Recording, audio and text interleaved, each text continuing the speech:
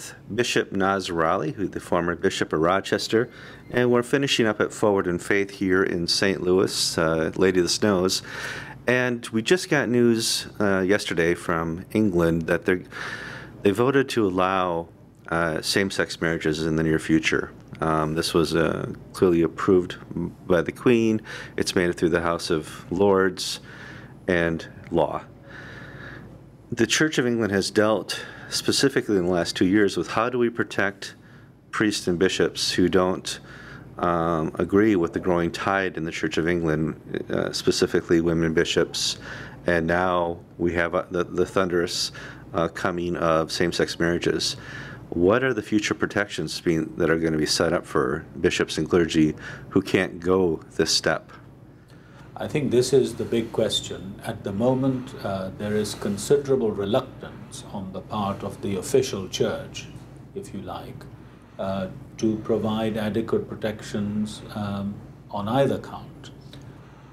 There may be some kind of voluntary opt-in arrangement for people who in conscience cannot accept women bishops.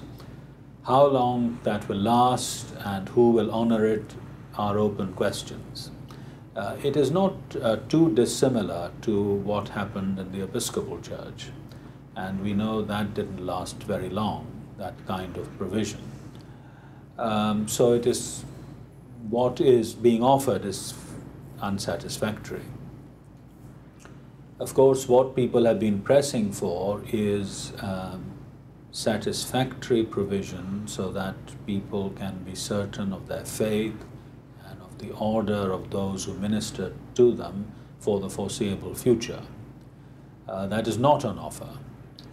If it were on offer, that arrangement could also be used, of course, to harness and to gather people of Orthodox, Catholic, biblical views together.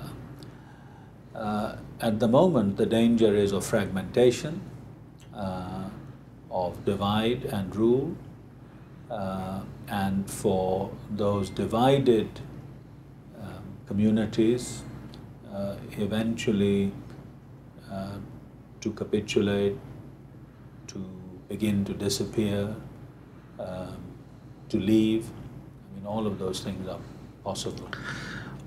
England is unique because it's a state church. The Church of England and the state are not one, but they work within each other. It's hard to describe to Americans how it works. In as such, one, for all intents and purposes, has become an apostate. Can one work within that in the Church of England, being connected to an apostate state? Yes, the Church of England is not a state church in the sense that some European churches have been. It is an established church, which means it has a role in the state, in the apparatus of the state, in the councils of the state. But in my view, and that I think has been the traditional Anglican position, they should be without compromising the gospel. But as you say, I think it is quite possible that what the state has done will affect the church, and the church may use what the state has done as an excuse to do things itself. I mean, I think that is really a danger. I don't think it is true, as has been said, that the church has to give in because it is an established church, and if it doesn't, it will be disestablished, and so forth. The injunctions of Elizabeth I and the admonitions attached to them clearly separated the ministry of God's word and of his sacraments from any role that the monarch had or has in the church.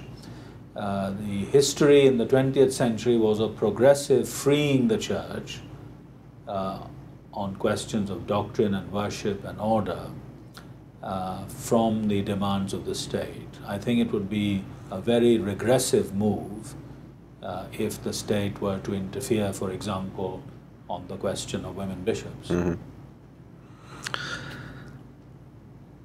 There's not been a lot of hope in the Anglican Communion in the last dozen years for people inside the Anglican Communion watching what's going on, and people outside saying, can we work with these people? Recently, a couple years ago, we had a GAFCON meeting. It's become a GAFCON movement. Looking at the inactivity of the instruments of unity in the Anglican Communion, is this something GAFCON can not replace but replicate to be maybe an Anglican Congress? Is there something that GAFCON is going to move into that will take an authoritative role in the Anglican Communion? Yeah, GAFCON is a movement, and it is a movement for the renewal of the church. Renewal, biblical renewal, renewal in the Word of God, in the sacraments, on questions of order in the church. It is a movement. But it is not just any kind of movement. It is a movement that has an ecclesial, a church dimension to it. For instance, the GAFCON primates recognized ACNA as a church and its bishops and its archbishop in a way that other movements, of course, could not have done. Now, I think that GAFCON will be called on in this role more and more to behave ecclesially whilst not necessarily turning into an institution, at the same time being able to gather Orthodox, Catholic, evangelical-minded Anglicans in the cause of the one faith.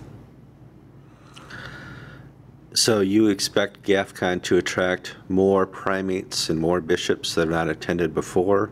Is it something that's going to grow, or it's going to keep its base and grow with its base? I hope it grows. The first GAFCON was extremely well attended by Anglo-Catholics, Charismatics, Evangelicals. I hope that is also the case this time in October. We must encourage Catholics in particular to attend and to make their voice heard. We need that voice. In any case, whether it is GAFCON or any other kind of gathering, in the end, it is good for people to gather, there is no harm in that, but in the end, what we need is a common platform for all Orthodox Anglicans to be able to gather and to live together, because what unites them is more important than what divides them. So the Anglican Communion right now is not speaking. The primates don't meet. Canterbury has lost its voice. The ACC is fraught with its own destruction.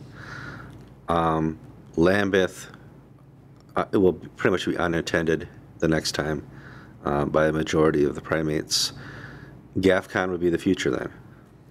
Well, the way to look at it is this: rather than bemoan what is not working, I mean, that's a temptation for us, to take this as an opportunity. Here is an opportunity for GAFCON, for Orthodox Anglicans, and for their voice to be heard clearly, because there's nothing else on the air, as it were.